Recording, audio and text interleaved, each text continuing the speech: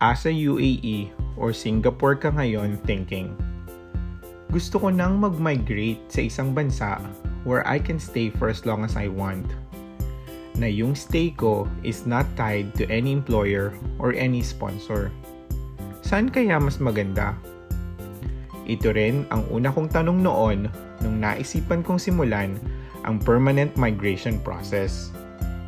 For the purpose of this video about permanent economic migration, we will talk about these two countries, Australia versus Canada. Saan kaya talaga mas maganda? Pupunta ka ba ng Australia or pupunta ka ng Canada? Pinoy professionals, let's go for a ride as we discuss some of the factors na makakatulong sa pag-decide mo kung ba't mo pipiliin ang Australia over Canada or Canada over Australia as your new home. Although andito ako sa Canada ngayon, I will be unbiased as possible and I will do it in point system, so let the game begins.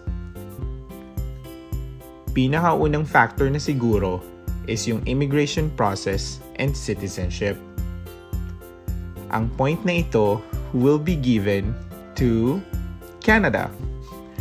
Based on my experiences, having been presented of both Australia and Canada requirements, mas madali talagang makukumpleto ang mga Canadian requirements. Sa Canada, malinaw ang status ng application mo and you can also track it even on any stages of your application, and you can do this online. Even Canada responses is considerably faster than that of Australia. In terms of citizenship, you can also be granted a Canadian citizenship in 3 years over 4 years requirement of Australian citizenship. It is also relatively noting that the Canadian passport is more powerful in the passport index ranking than the Australian passport. Second factor, which also relates to immigration, is the PR cost or the permanent resident cost. Australia's Skilled Independent Program costs more than 4,000 Australian dollars for the principal applicant alone versus 1,000 Canadian dollars for principal applicants of Canada. The spouse and child immigration cost is also relatively higher in Australia versus Canada. So for this second factor of finances, I would also give another point to Canada. The third factor is the weather. We are from tropical countries, and Australia is a clear winner on this category.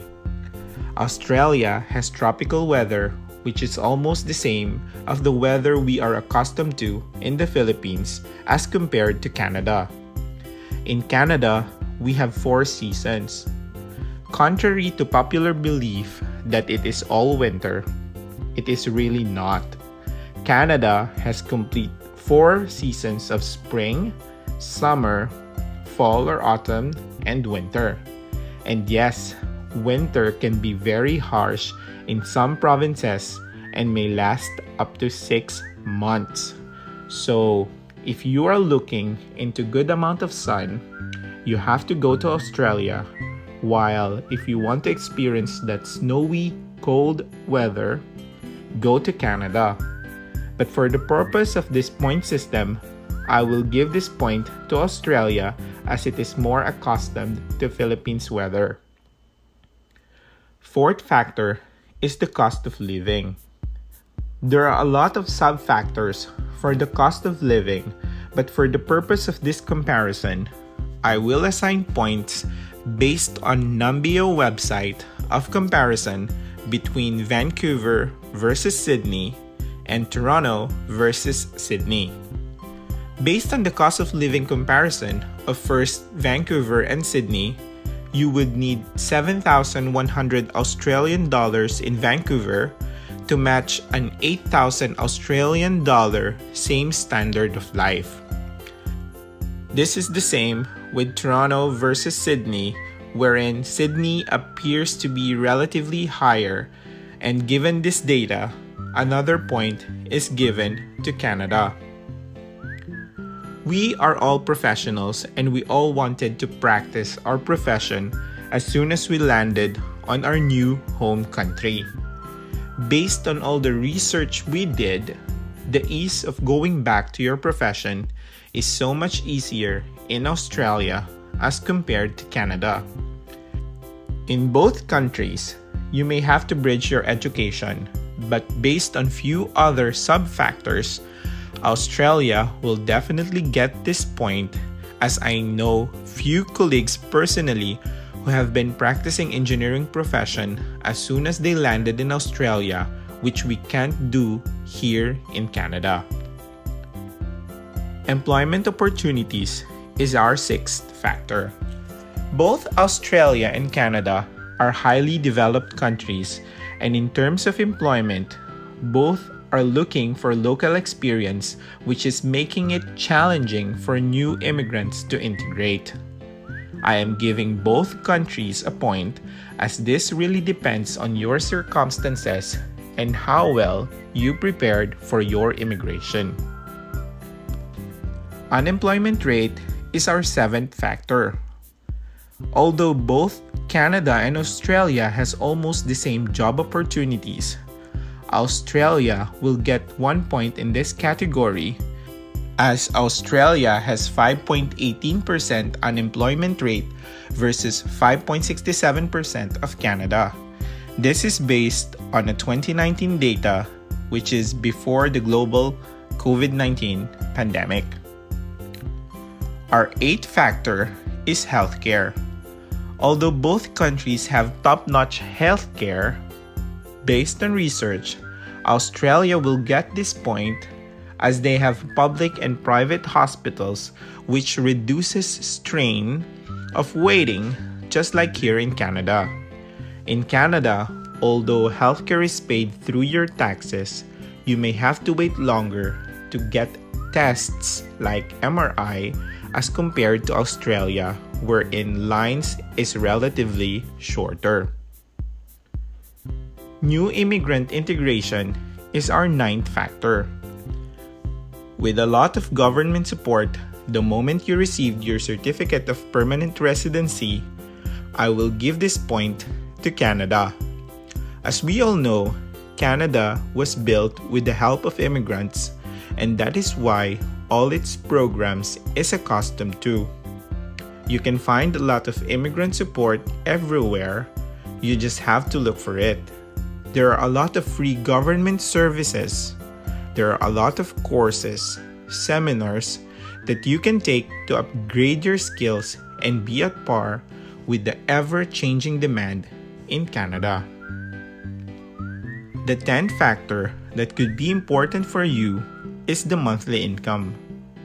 Getting this data from Numbeo website, Australia has relatively higher income as compared to Canada. Hence, on this category, Australia will also get the point. The 11th factor is the outdoor activities, and this point will also go to Australia.